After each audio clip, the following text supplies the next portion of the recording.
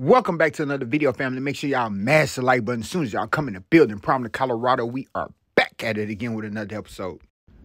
Just came across some interesting news.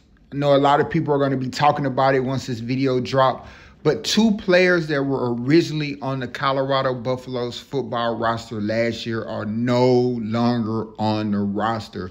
So it looks like these two guys most likely will be hitting the transfer portal really soon because, like I said, they're not on the roster. And that's linebacker Demouy Kennedy and lineman David Connor, our scholarship guys, no longer listed on team roster.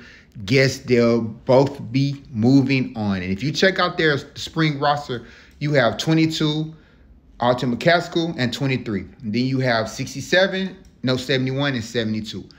22 was Demouy Kennedy, 71 was David Connor. So it looks like those two guys will no longer be a part of the Buffaloes football roster moving forward unless they're on suspension or something like that is going on. So we'll see how that all plays out. But definitely felt as though Demouy Kennedy could have been a really good linebacker for the Buffs, but wasn't put out there a lot. Came from Alabama. I'm pretty sure he'll find another home soon. David Connor, a big lineman who was originally at Florida.